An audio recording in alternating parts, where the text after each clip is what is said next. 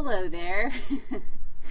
I am here today to welcome, this video is being recorded for those of you who are enrolled in online general biology for fall 2017 at College of the Redwoods. I thought I'd record a little video for y'all because there are 34 of you who are signed up to take this class. 24 of you are in the class, and the rest of you clowns are on the wait list. And I thought, you know, I thought we probably should have a little conversation before you fully commit to this online bio thing, just so you have an idea of what to expect from this class.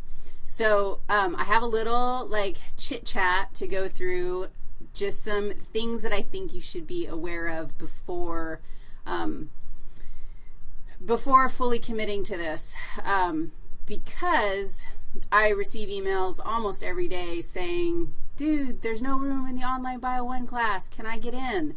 And it was definitely the first biology class to fill, which is kind of amazing considering anatomy and physio and micro. Those classes are highly coveted and fill really fast.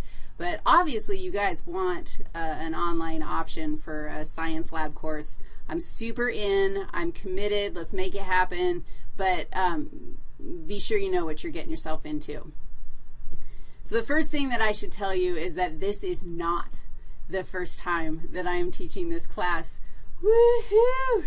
I'm so happy about that. I survived my first semester teaching online, and some of my students survived as well.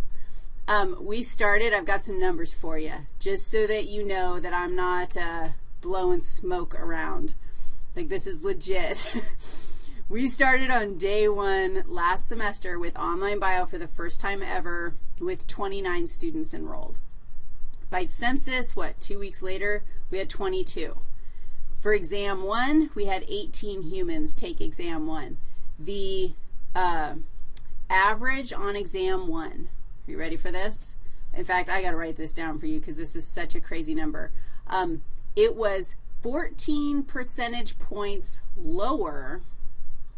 The exam average was 14 percentage points lower than the average in my face-to-face class that I was teaching at the same time, exact same exam. My 18 survivors from day 1 who had decided to commit to doing this class shared with me that, dude, they didn't realize that it was actually going to be like they were going to have to study for exams. All the exams are proctored. There are 5 of them. There are 4 big midterm exams, and there's 1 comprehensive final exam. And all of it, like I said, it's all proctored, and they're the same exams I would give in my face-to-face class. So the great news is that we closed that gap, and the averages after this, the average in my face-to-face class and my online class was the same. So the students in the online class, the survivors in the online class, totally figured out how to study, and they improved their performance. Only 15 people took exam 2, 13 took exam 3, and 11 made it to exam 4 in the final. That is not, the significance of that is not lost on me. To start with 29 and to end with 11, there's a reason why so many people dropped. It was a lot bigger load than they thought. So let me just say something really fast. I'm going to sort of share with you a day in, or a week in the life of the online class so you have a better idea of what to expect. But there are definitely circumstances in which this online class is freaking magic. Like, how awesome to be able to do this at home. But it is not easier. In fact, I would argue, dude, I think probably after exam 1, I was saying to people, like, seriously, drop right now, come to my face-to-face class, I'll let you in, no, like, you're golden, just get out of the online class, do it face-to-face, it's going to be easier. But there were a lot of people who needed it online. They couldn't fit it into their schedule otherwise. And if that's where you are, then you have the motivation you need to make this happen. I am hoping that you will also have the the mental preparation and the toughness and the grit and the growth mindset to make it happen. Okay, so let's look at what you're going to be doing each week for 15 weeks. So there's no rest for the weary in this class. Like, we start out sprinting and we keep sprinting all the way through the entire semester. So every week, take a look at these things. Every week you have 2 video lectures to watch. You can actually go onto YouTube. You can search for Wendy Riggs. Actually, you don't even have to search because that's exactly where I'm going to be posting this video right here that you're going to be watching. Oh, so you can look at the videos that you're going to be watching. They're between 30 minutes to an hour for each video lecture, and it's literally the lecture I would give in my face-to-face class if I taught normal, which I don't. I flip my classes, so even my face-to-face students have to watch these video lectures. If you skip the video lecture, you could actually read the textbook. I mean, I'd be super stoked, and you'd learn a ton.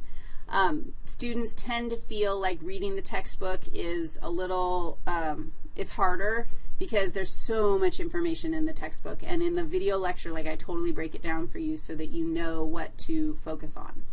Okay, but there's 2 of those every single week. Following each video lecture, there's going to be a discussion, and my goal with this discussion is to engage you in the way that my face-to-face students are engaged during class time. So you're going to have an original post. Dude, original post is due on Monday night. So you have to find time, either Monday or like somewhere, you have to find time to watch the video and then participate in the discussion. The original post is just like what was trickiest, something that you thought was super cool, whatever. The post is pretty straightforward. The next day, so due by Tuesday night, you have to engage in conversation with your classmates. I post questions to the discussion boards. They're like exam practice questions. They are designed to provoke conversation and sort of check ourselves to make sure we're on the right track. And you're going to do that twice. So you're going to have 1 set due by Tuesday night and 1 set due by Thursday night. And dun, dun, dun, dun, it is a lab class, except you have to do the labs on your own. Now, last semester, students had to go out and prep their own materials. They had to go to the grocery store and buy stuff, and each week they would have a grocery list of things that they needed to perform the laboratory exercises. I'm playing with the idea of putting together a kit for you that you could purchase so that you have everything that you need and you don't have to go to the grocery store. I think that would cut down on the time requirements, and that could be super handy. I'm just going to have to mess with that. It's summertime. It's June, which means August is practically here. Like, what? My summer's almost gone. And there's lots of other jobs on my list of things to do as well. So I'm hoping that regardless, if you show up to class, we prep everything for you. And I'm standing right there while everybody's doing the lab. And so if something funky is going on, we can stop and have that conversation face-to-face, get it taken care of, and we're golden. Here, you got to be on it, dogs. And I mean it. Like, you got to start your lab. When are you going to do it? If you wait until Saturday, which is when the lab is due, there's a discussion component and a notebook component. And if you wait until then to do your lab, like, you're probably not going to have access to me in any great supply. But y'all are busy, right? And you're going to have to squeeze this stuff in.